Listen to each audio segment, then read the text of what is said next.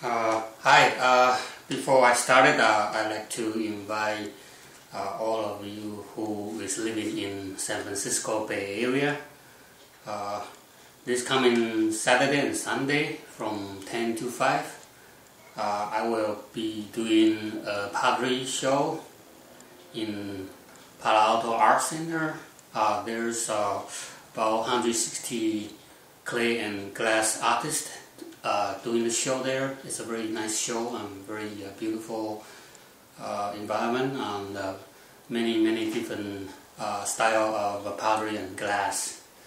So if you have time, please stop by my booth. My booth number is 89.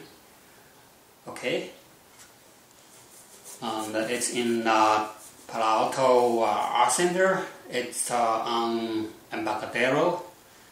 I will put a link on my video later on, and if you want know more information, you can check out the ACGA ACGA.net.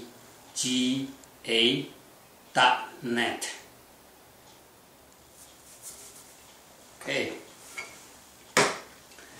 Today people ask me if they want to throw a very large amount of clay, and how do I do it?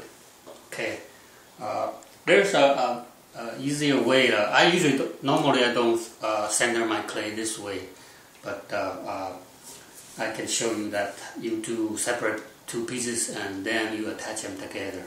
Okay, normally I don't do that. I just throw one whole piece. The two pieces of clay is about not quite 12 pounds, but I first start to throw to center the clay. This is about 6 pounds of clay.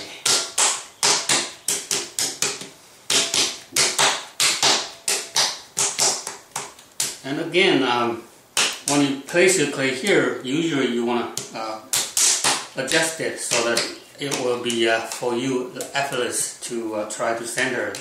If your clay is irregular shape, it's going to be very hard for you to start with. So normally, when you put your clay, there's some circle on the bed, and you should be able to adjust it. So first, I'm going to center this piece, and then later on, I'm going to add another piece to it.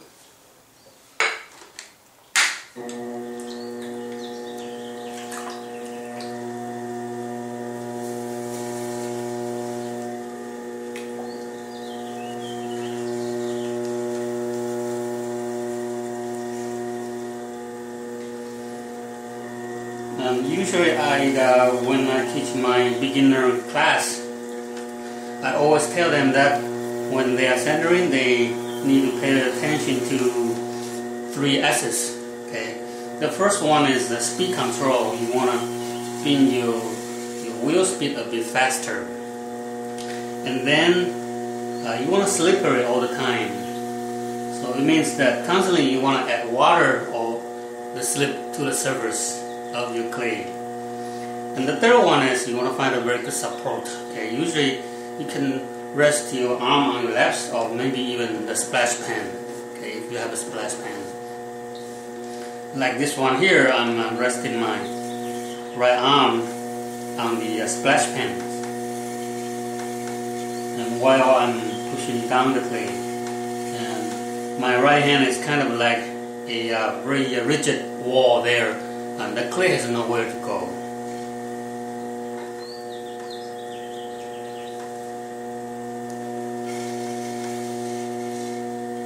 Okay, now I have centered the first piece. And make sure when you want to attach 2 different pieces of clay, make sure that you don't have a cup-like surface on the top. You want more like a dome shape on the top. And now I'm going to add this one, and make sure you don't have a cup here either. Okay, so you want to place on top of it. You want to attach to it.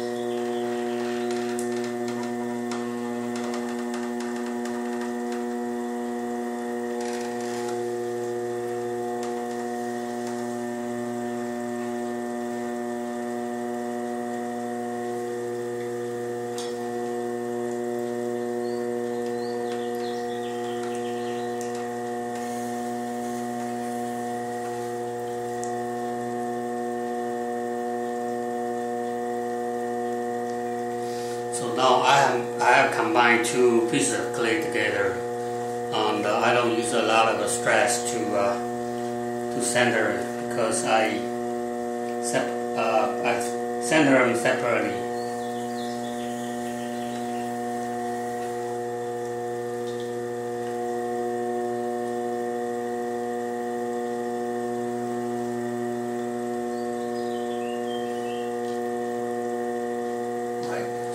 Ready to open a hole.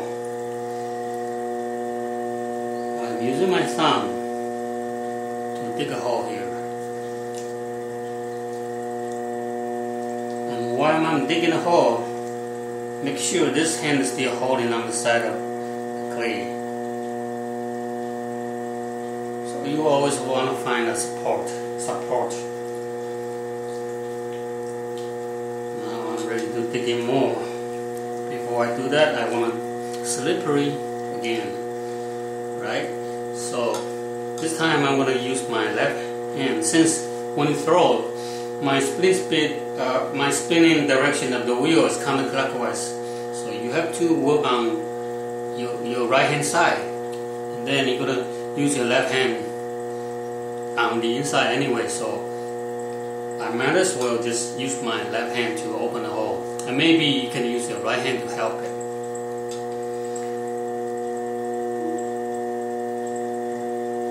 So I'm digging it in. And when you dig in, make sure that you hold in on the side of the clay. Otherwise, if you open like this, you don't have support. If you have this, you have good support. So while you're opening, you still kind of compress this wall, so that you don't lose your center. Right, keep on going.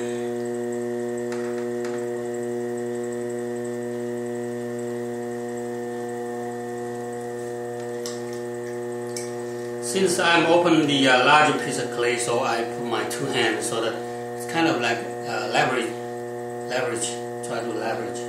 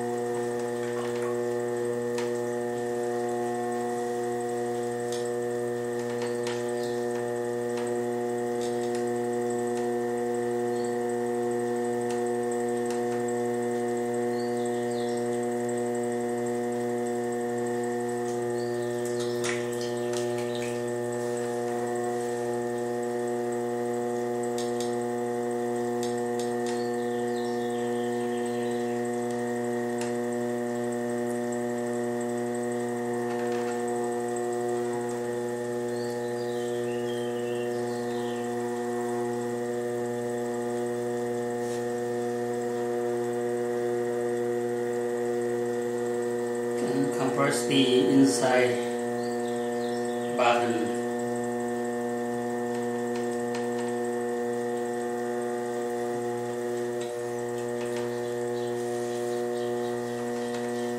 So now the clay here is still quite thick, so I will just give it a push.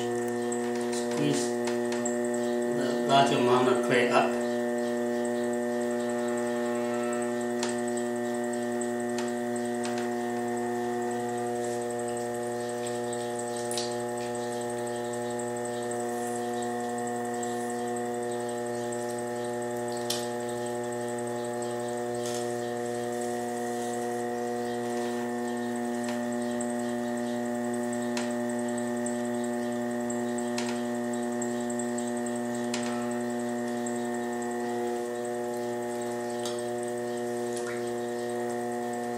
I'm making a large white ball, but it's easier to open it wider.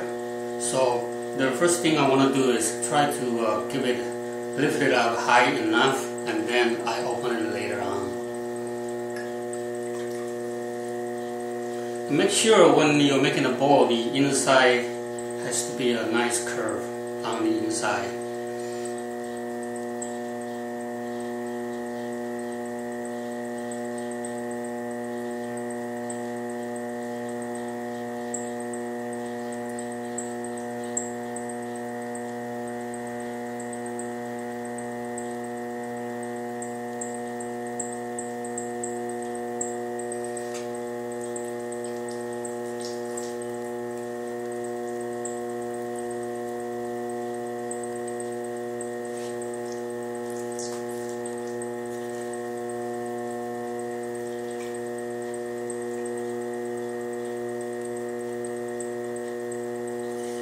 Try to get the slip to coat it on the inside wall.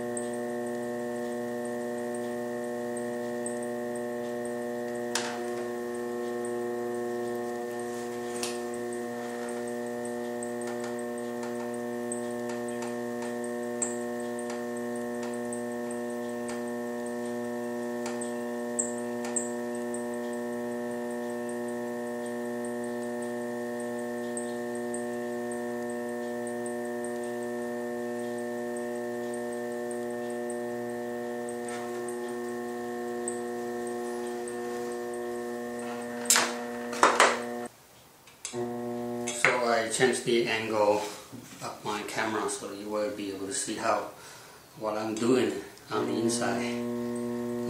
Basically, I'm just using a plastic rib to smooth the throat mark.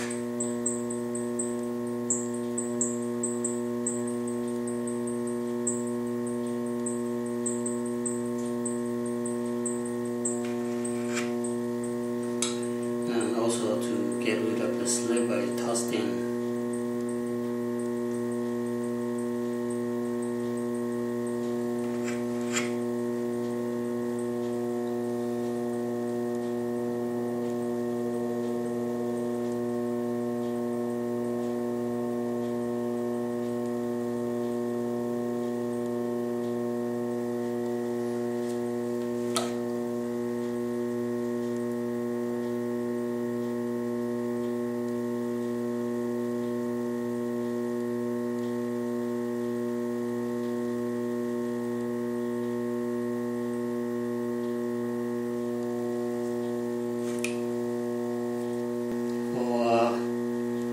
Bowl, I pay more attention to the inside of the curve because for outside you can always trim it off, but inside is very important. You want it nice and smooth on the inside, because when you go using the bowl, the first look is the inside of the bowl, not the outside of the bowl. So it's the first impression. So for making bowls, usually I would pay more detailed attention to the inside curve.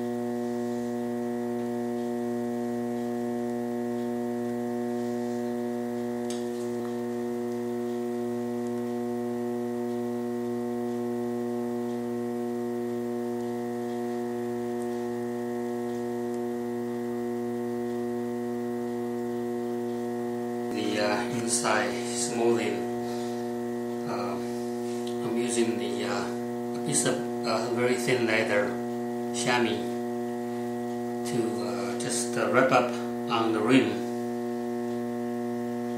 to round the corner.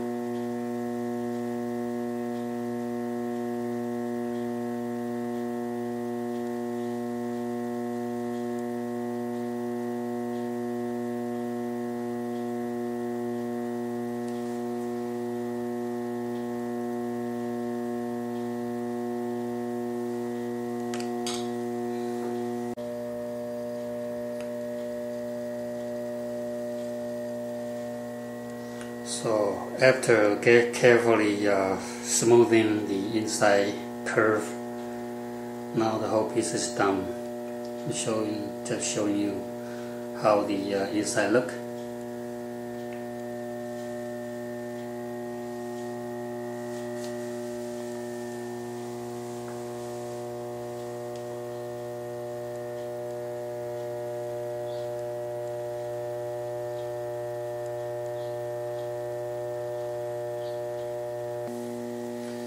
Okay, now this is the finished one. The diameter is around 16 inches, or maybe a little bit wider than 16 inches, and not quite a 12-pound of porcelain. I don't try to achieve to throw very thin. All I care is the shape. So maybe the wall is still a bit thicker, but later on I could just easily remove by using the trimming method. So after finish, the whole piece, the wheel is spinning, and you can see that it's still quite straight. And the inside curve is very smooth. That's the ball is all about. You want to be nice and smooth shape, especially on the inside. And again, this coming weekend I'm going to do a show, the ACGA Clay and Glass Festival. It's in Palo Alto Art Center, and will be around 160 people showing. And my booth number is 89, and I hope to see you there. Okay, thanks for watching.